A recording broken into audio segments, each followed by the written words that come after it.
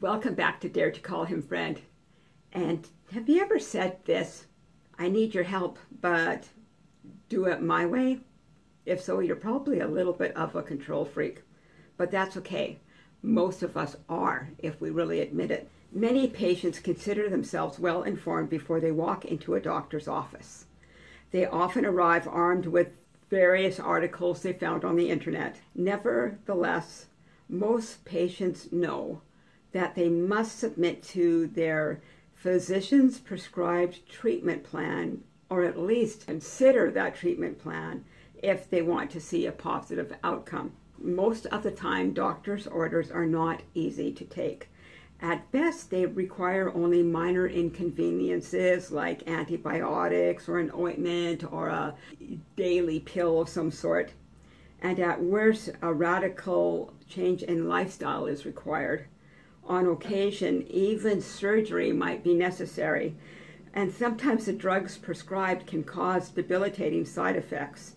A patient might be tempted to get a second opinion, and in the natural, that's not a bad idea. However, when we approach the great physician, seeking a second opinion is a pointless exercise. But oh, how we try to find loopholes as God's patients.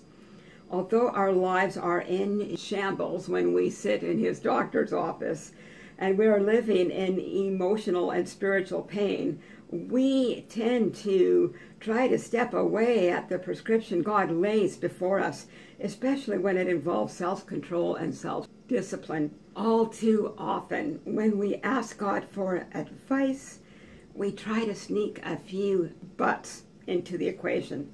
Lord, heal my marriage.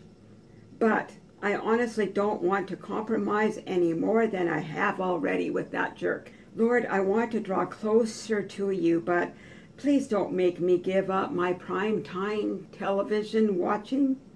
Lord, I want to see people come into the kingdom, but can't I just send in a check and let somebody else do the work? Lord, please help me lose weight. Take away my desire for bad food.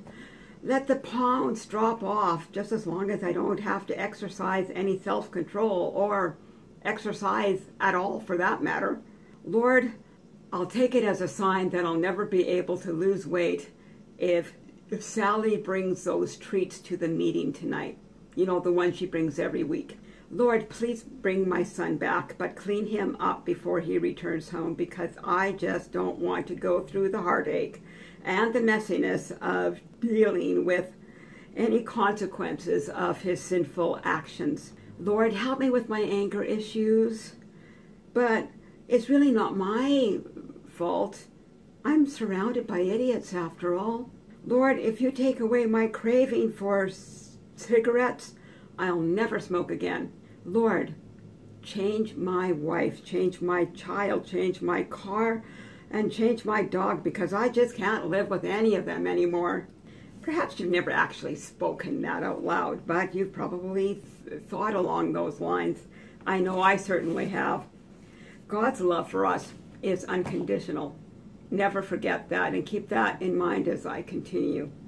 And yet, because he loves us and wants the best for us, God gives us plenty of opportunity for healing and transformation.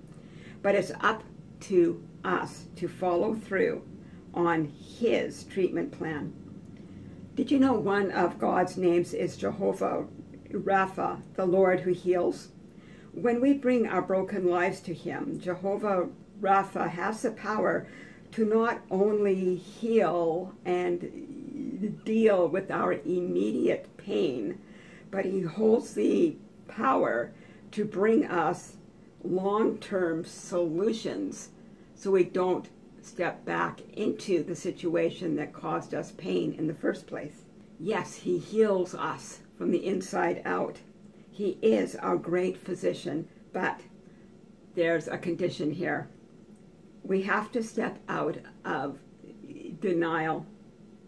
We have to lay down our tendency to be a control freak. We need to submit to whatever advice he is giving us. After all, we didn't end up in the doctor's office unless we are ill. And all the things that we tried to do to make things better for ourselves didn't work. So the only thing we can do is first admit that we're ill. And number two, admit that we need the great physician. Mark 2, verse 17. Those who are well have no need of a physician, but those who are weak. I came not to call the righteous, but sinners. Jesus was addressing the Pharisees when he said that, and not all of the Pharisees were horrible people. Many of them followed Jesus, but the vast majority did not. And these people were the ones who were saying to him, well, I have no need of you because I follow all the rules and regulations. And Jesus, discerning their self-righteousness, said to them, well, I can't help you. If you consider yourself quite able to deal with all the things that are inside of your heart, because I didn't come for people who were perfect, and you think you are in your own mind. I came for people who admitted that they are weak and who are in need of my touch. So don't beat yourself up if you recognize yourself in some of today's discussion, but repent of those areas that you have been putting a lot of conditions on before you will accept God's help in a situation. And number two, admit to yourself that everything you've tried in the past isn't working, and you're going to lay aside all of those homespun trying to fix things that you've been trying to do. You're going to set those aside, and you're going to go to the great physician empty-handed and say, I've tried it my way.